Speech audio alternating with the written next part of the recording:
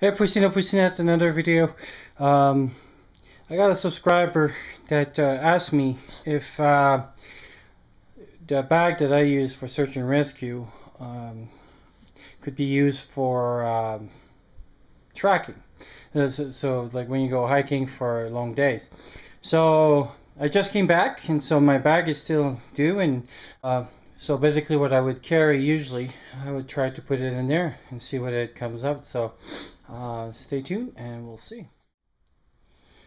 So I got out what I would need, like if I would go for a few days to put over there.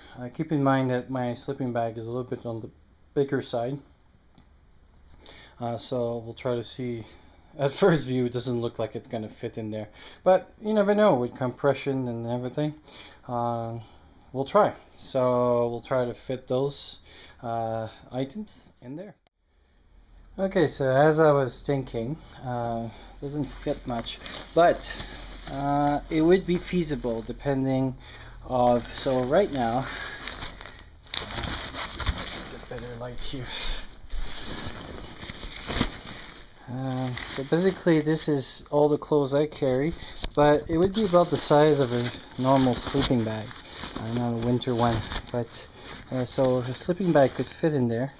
I got my water purification and my stove.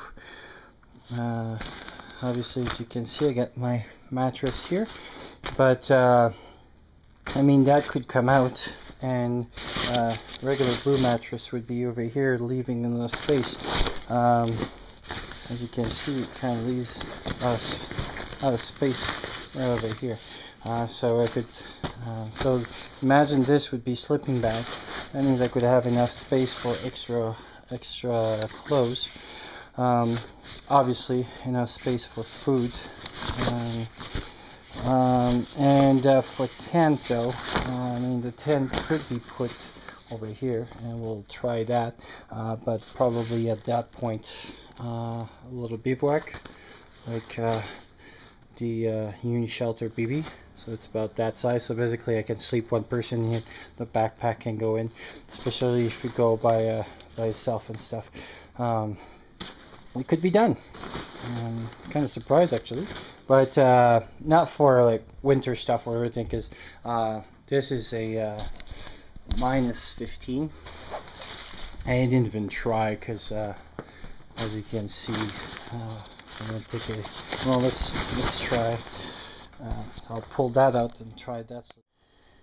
Okay, so now this is with the winter sleeping bag in it. We lost all the space we had in the back there, but I mean I can still have enough space for like a pair of pants and maybe a jacket in here, because I mean as you can see, there's it's still quite a lot of space here, plus food. Obviously my food is not there, but yeah, you would have it to be limited. I think you could still put your water bladder, so water bladder kind of goes over here, and the pocket over here.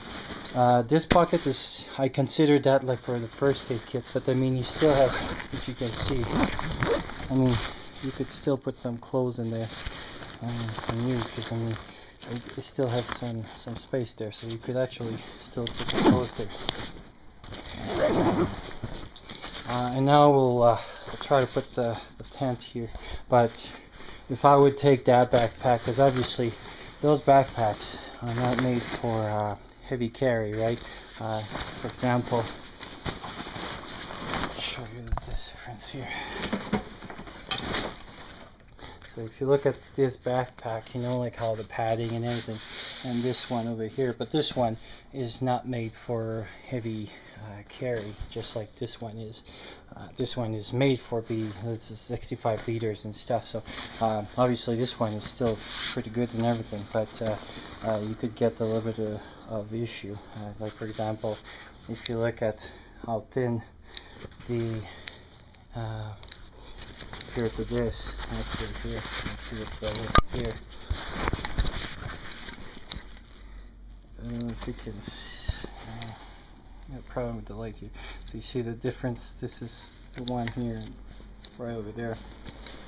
But again, those bags are not made to carry for 2 or 3 days in a long time, they're made to carry what they're made for. So they're made for search and rescue and stuff like that. But it could be used. But it's just like, I think, it could be. So let's try to put the tent.